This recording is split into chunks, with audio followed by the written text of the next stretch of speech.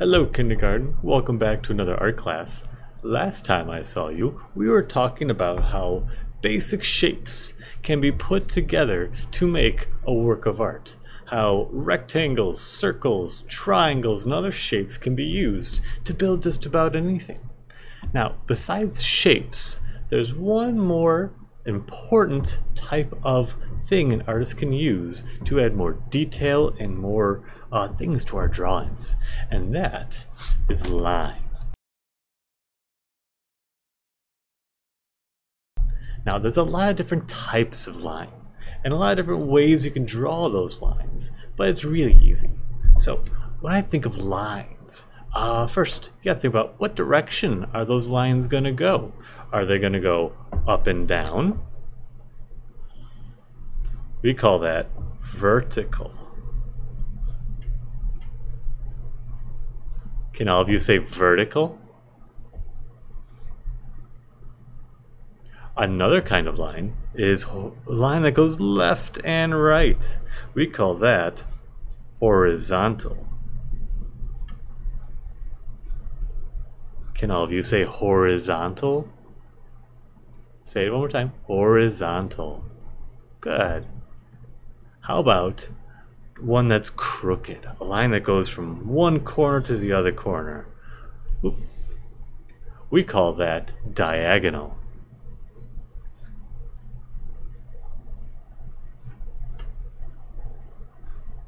Can all of you say diagonal? Diagonal. So that's the direction a line can go, either up and down, left and right, or from corner to corner, like a crooked line. Now, those are the directions, but there's also different styles, different kinds of lines that we can do. So let's think of some. Now, I think we just did one type. One kind of line is a straight line, right? It's flat, it's straight. Can any of you think of another kind of line that we can make? Think of the ocean. What kind of line do you think of when you think of the ocean?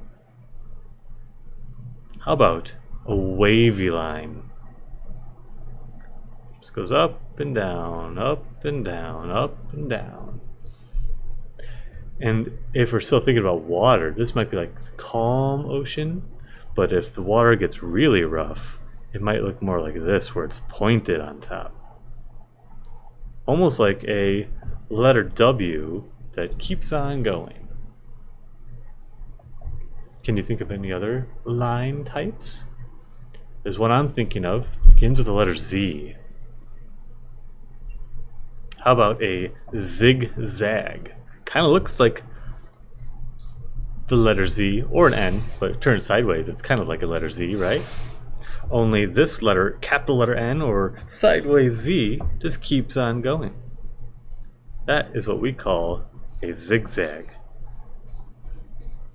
Now look at the wavy line and the zigzag line. They both go up and down, but what's different about them? Notice how this one's rounded on top and bottom, and this one comes to a point. So you gotta make sure you go stop at the top and then go down. Up, down, up, down. There are straight lines in between, but they stop at the top. What other kinds of lines could we make? Think of the road. You ever seen a dashed line in the road? How about a dotted line? It's still a line. And then there's some more interesting lines that we could try. How about a castle? Can you picture the top of a castle? Usually has these crenellations at the top. I know that's a fancy word, crenellation, but that is what you call this pattern that's at the top of a castle. I like to call that the castle line. If you can think of some other lines, you are more than welcome to use any line that you can think of in your picture. Ooh, I just thought of another one. How about a curly line? That's another good one. In fact, I think that might work really good for our picture. Let me show you where we can add those kinds of lines to our picture of our rocket ship. I want to tell you how we're going to add the jets, the rockets that shoot out the bottom of our rocket ship. And we're going to do that with lines. That's why I call this project Rocket Lines.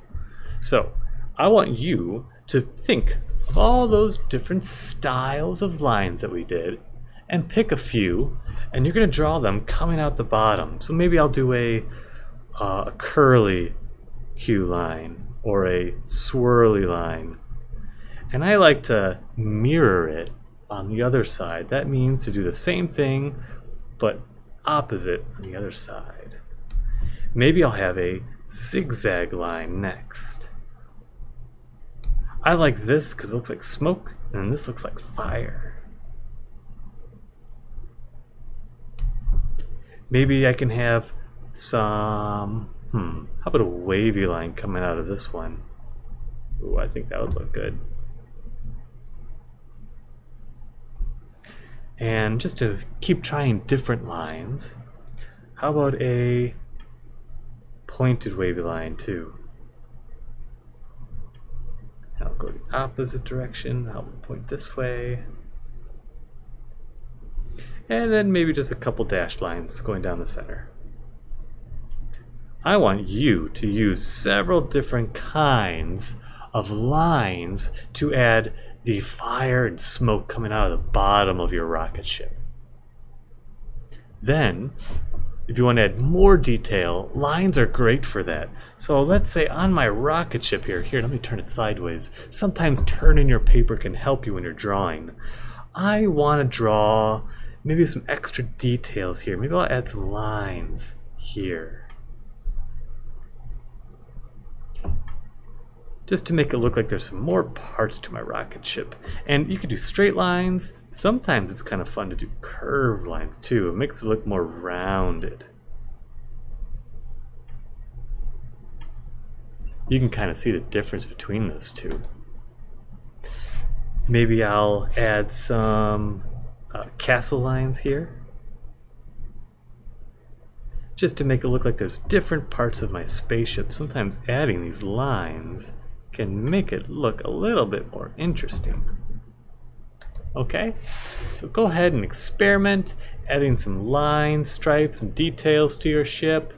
Add some lines coming out of the bottom of your rocket. And once you're done with that, let's talk about how to color this. Alright, so I want to give you some pointers on how to color. Now, I know a lot of you are great at coloring already, but there are some things you might not know. Let's talk about, what color do I want to do for my rocket? Let's do purple. I like purple. So, if you have one of these kind of markers at home, and I'm sure most of you do, there's something I want you to look at. Look at the tip of this marker here. Let me see if I can get it to focus. See how the tip of that marker kind of looks like a triangle? Did you know that there are two ways to color with this marker? It all depends on how you hold it. If you just use the tip of your marker, you'll get a thin line. If you turn your marker, here, let me hold it right here. If you turn your marker from the tip to the side, so instead of having your marker straight up and down, if you turn it on its side, you can get a thick line. Ooh, look how thick that is. Now, when you're drawing just on top of your lines, let's say I want to draw on top this line right here. The tip of my marker might be really good for that. But if I want to color in a big area, maybe this triangle spot right here, using the side of my marker will help me color it a lot quicker. Now, one more thing I want to show you, and something that's going to really help a lot of you who might have trouble staying inside your lines, is to outline your picture first. And here's what I mean by outline. So let's say this triangle here, well, if I want to make sure I don't go outside the lines, I will want to draw along all the edges of that triangle first. And then I would color in the middle. And I like to do just stripes like this. Slowly work from top to bottom.